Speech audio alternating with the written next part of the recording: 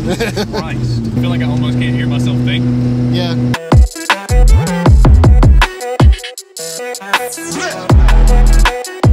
So I thought it'd be interesting to have Zach drive a cam Terminator with the 2.3 Whipple since he's got one that's not cammed, and I told him it's pretty different. My car's pretty weird, so I thought it'd be interesting to get his reaction to driving mine. What do you think? It's I haven't even moved. It's definitely different. The clutch is it almost. So I was telling you about the Vet, how it's hydraulic. Yeah. It's about the same weight as this. Wow. And mine feels like a tractor clutch. Yeah, your clutch is really stiff. Oh my god. Right? Dude. Right.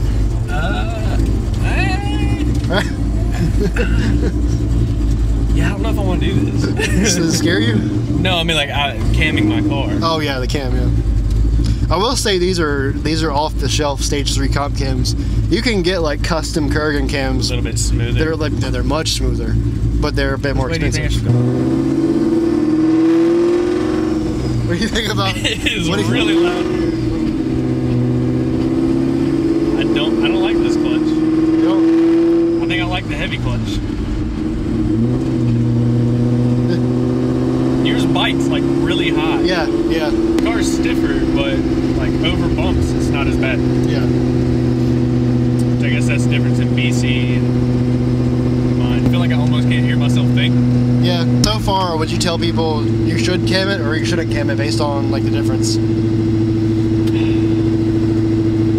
Power-wise, I feel like it's very well worth it. Yeah. Drivability-wise, though, I would definitely go with something custom built to what you're gonna do with the car. Yeah. Because I mean, like you said, these are off-the-shelf cams. These are, you know, it makes this much power. This is what it does. Yeah. It's definitely a car-changing mod. Yeah, yours is like, God, it's so much smoother than this. It's insane. Yeah, I didn't realize that until I just now drove this. Yeah. Yeah. Yeah. This just feels like a scary go-kart. I mean, it is fast around turns. Like, it is still a Cobra. It does still feel like a Cobra, but it's very raw, like in every aspect. Yeah. If that makes sense. Still IRS. Yeah. That's a very, very well put way of saying that. It does feel like a deadly go-kart. Exactly, yeah. It's like, it's still Cobra. It still feels like a Cobra, but I've never driven one like that feels almost like it just wants to kill you all the time. Like, that's just the way that I feel this. Like, driving yours was like, like I could probably drive this every day. Same. Yeah, but this thing is just like, I wouldn't want to drive this every day at this point. No, I definitely wouldn't daily it. Just out of the aspect of like, as far as you are in this car right now, when you break stuff, it's bad. Yeah. Oh, it's so bad.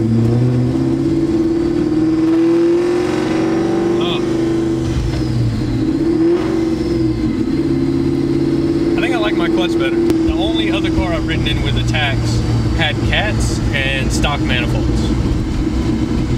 So it wasn't anywhere near as loud. No, not at all. Not in any way, shape, or form. If you were on the highway in this, like I drive mine, you know, back and forth to work on the highway every single day, I feel like you would be deaf at the age of 30. Yeah. If I drove this every day to work, I would end up changing it. Yeah. But I don't. I drive it like twice a week for content. But yeah, you just touch boost and it's like, oh, 18 pounds. Yeah. You see what I'm saying? I see what you mean. It's very on-off. Yeah. You get into it and it's just like, all right, we're going full sin. Yeah, it is straight to rev limiter because it's too cold right now. What do you think about that? I love this. Yeah. I genuinely love that. I'm just saying, like, if you stay in it, it's just gonna be like, wah, bah, bah, bah, bah. Yeah, I don't want to snap another tensioner or throw your belt, so I'll let you do that. Jesus Christ. So, what'd you think about this versus yours? It's very aggressive. Yeah. I can only use one word to describe it. Well, two. Evil and aggressive. It doesn't like anything slow. And the only thing it does perfect is try to kill you. Yeah, pretty much. I mean, yeah. Like, just so you guys know, it is like 30 degrees right now, but it feels like 25, so you could say I'll get better tires, get better suspension, get better this, that. I just don't think there's anything to do to a Cobra that will make it hook right now in like 25, 30 degree weather. So it pretty much is just something that you can scare people with until it gets to be at least 50 degrees, and then you can kind of hook. When it's like 80, 90, I can hook in almost every gear. If I heat the tires up, I can hook in first, second, third when it's warm, but when it's cold, it's just not, it's not happening. So yeah. Not unless you turn it down. Yeah. And then you turn it down, it's not as fun. No. It takes the fun away. No, I feel like the Borla attacks and the cams and the crazy obnoxious pulls that, you know, feel like they're killing you. That's what makes it what it is. So yeah. Yeah, just a small pull I did, seeing what it can do as far as that low in the RPM range, and knowing that it can rev all the way out. I can only imagine what it does when it hooks. I definitely want to get her out in this thing when it's warmer and we can hook. And I'll turn my car up before then too.